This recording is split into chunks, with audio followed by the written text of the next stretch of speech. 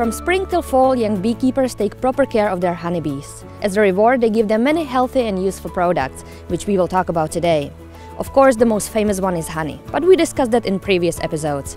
So today we will learn something about pollen, propolis, and bee wax. These are pollen traps. During May and June, which is the time when bees bring the highest amount of pollen, we can place them in the lower part of the beehive. And kids, does anybody know how that works? Through little holes, bees get into the hive and release the pollen. Great! Well, let's try it!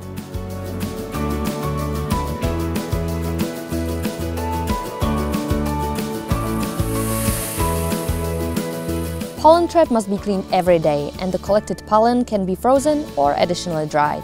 It is a great source of vitamins, proteins, or minerals. Another healing bee product is propolis. Basically, it is a sort of bee disinfection, which can be used to cure canker sores, viral or mycotic illnesses. But be careful! To allergic people, it can be dangerous. That is why first you have to test your children and see how they react to propolis tincture applied directly on the skin. Propolis is a transformed resin from a tree bud, which is used to fill the spaces inside a hive and to disinfect it.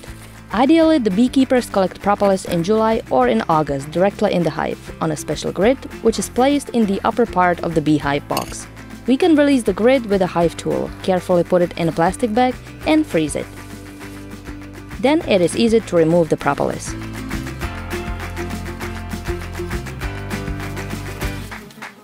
On the brink of the summer, it is necessary to prepare our bee colonies for upcoming cold days. When the beehive is secured, we get left with some empty bee combs which have no other use. Although not completely, because we will use them. They contain some bee wax, and young beekeepers know how to get it out. If the sun still shines, the most economic, but mainly the safest alternative for kids is a solar wax extractor. But what to do when the sun is not shining or we need to melt higher amount of empty combs? We will use a steam wax extractor.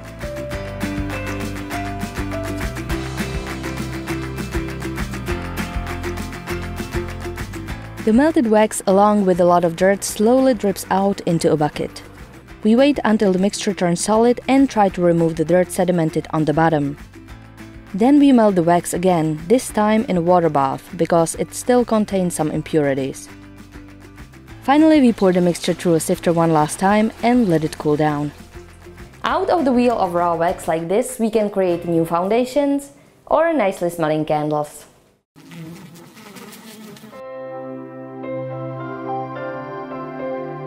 Maybe she's born with it. Maybe it's a royal jelly. Yes, royal jelly is another miraculous bee product widely used, for example, in cosmetics industry. But to get it, it's tough even for skilled beekeepers. And even more complicated is collection of bee venom, which can cure rheumatic pain. That is why young beekeepers should learn about these products, but leave its extraction up to the more experienced ones. So, see you in the next episode. Bye! Bye.